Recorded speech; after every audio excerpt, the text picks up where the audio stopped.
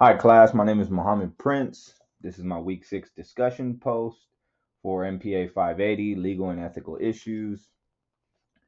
So, this week we're discussing the Freedom of Information Act and open documents requests.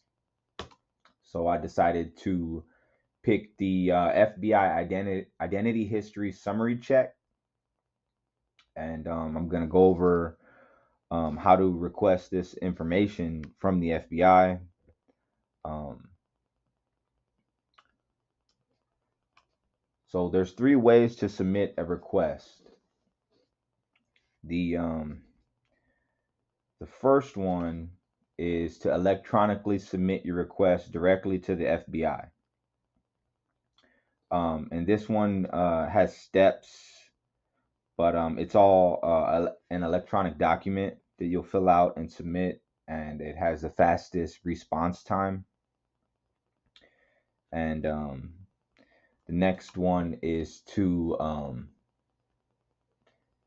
submit your request directly to the FBI, you know, via the mail.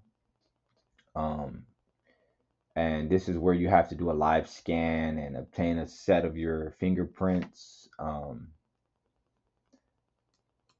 And then, you submit your payment and you review, and then you mail the required items that are listed. I believe the time for this one is about 2 weeks. So probably a lot better to submit electronically. And then option 3 is to submit your request to an FBI approved channeler. Um, and there's a list of the FBI approved channelers on the website. When you click on the link here, it shows a list of the channelers that you can use to submit your request. And this is how to submit a request. So this is the form that you're going to fill out on when you do the electronic submission.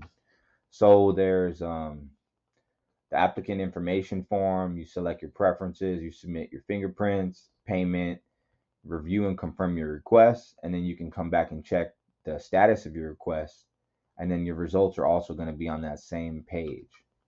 So it's a pretty seamless form that you fill out, and you do everything on that one sort of web page. And then you can also challenge your identity history summary or your firearm related denial.